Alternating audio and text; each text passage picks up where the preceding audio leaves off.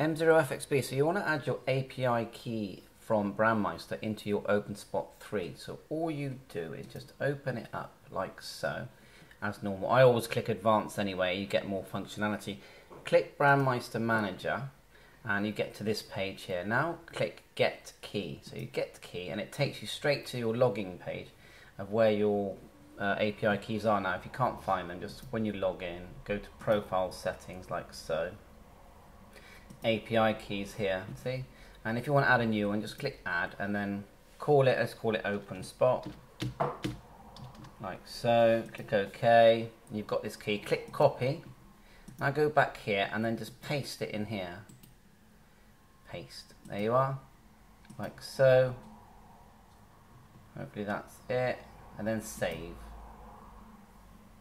So we now have a Brandmeister API key in the OPENSPOT, and then you can add static talk loops. These are the ones I've already got. We can add or delete. Let's just delete a few of these, and then we'll see. We'll have a go adding one. Okay, well, they haven't seemed to have vanished. But anyway, let's add one anyway.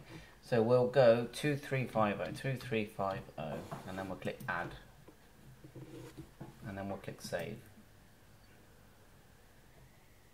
So I've not done this before on an OPENSPOT 3, but yeah, hopefully that should help you work out how to do it. And then we'll just make sure we fully save. Job done. 7.3, all the best.